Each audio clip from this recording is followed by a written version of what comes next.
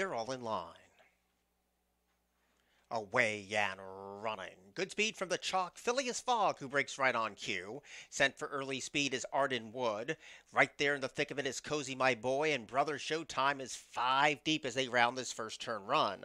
Up against the rail is Conspiracy Fact, and that leaves Candy for Caramel last of all. Midpoint of the first turn.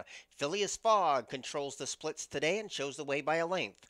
Ardenwood is hot on the chase in second, and there's a gap of a length and a half back to a three-pronged battle. In between rivals, Cozy My Boy, deep on the course, Brother Showtime, and Conspiracy Fact rides that rail in a charmed position, and Candy for Caramel is last, passing the 5. So Phileas Fogg gets to dictate the speed today. The lead's only 3/4 of a length.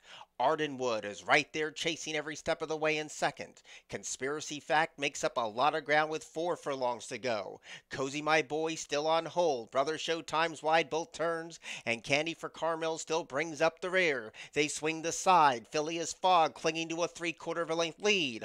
Ardenwood has hounded this one every single step of the way, and they step on the gas now with Ardenwood on the outside trying to press past a stubborn Phileas Fogg at the quarter pole. Ardenwood wants the lead. Phileas Fogg tries the counter. Brother Showtime is slowly closing in. Cozy My Boy flattened out. They're homeward bound. And Ardenwood now slipping away from Phileas Fogg. Brother Showtime trying to land a piece of that third place position. Maybe the exact, but starts to wander out as soon as I open my mouth. And at the 16th pole, Ardenwood is clear.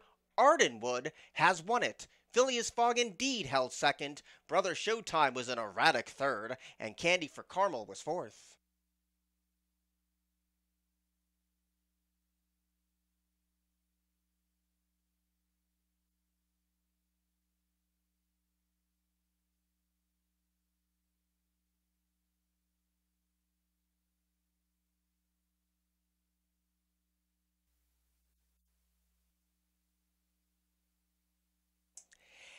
Entering the winner's circle, Ardenwood, owned by Hugh Robertson and Barry Butzow. Trained by McLean Robertson, the winning jockey Kevin Gomez. Seconds, dollar exacta paid 2020. 50-cent trifecta, $187.40. 10-cent super, $130.25. Dollar double, $20.60. 50-cent pick 3, $19.60. Race 7 is next in 21 minutes. We scratch the 1, 2, and 4.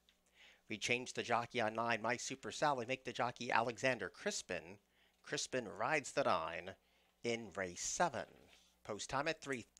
They're all in line. Away and running. Good speed from the chalk. Phileas Fogg, who breaks right on cue. Sent for early speed is Arden Wood. Right there in the thick of it is Cozy My Boy, and Brother Showtime is 5 deep as they round this first turn run. Up against the rail is Conspiracy Fact, and that leaves Candy for Caramel last of all. Midpoint of the first turn. Phileas Fogg controls the splits today and shows the way by a length.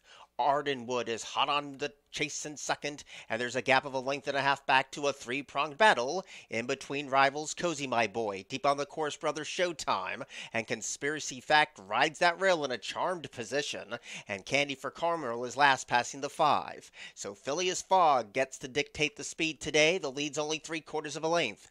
Ardenwood is right there chasing every step of the way in second. Conspiracy Fact makes up a lot of ground with 4 furlongs to go. Cozy My Boy still on hold. Brother Showtime's wide both turns, and Candy for Caramel still brings up the rear. They swing the side. Phileas Fogg clinging to a 3/4 of a length lead. Ardenwood has hounded this one every single step of the way, and they step on the gas now with Ardenwood on the outside trying to press past a stubborn Phileas Fogg at the quarter pole. Ardenwood wants the lead. Phileas Fogg tries the counter. Brother Showtime is slowly closing in. Cozy My Boy flattened out. They're homeward bound. And Ardenwood now slipping away from Phileas Fogg. Brother Showtime trying to land a piece of that third place position. Maybe the exact, but starts to wander out as soon as I open my mouth. And at the 16th pole, Ardenwood is clear.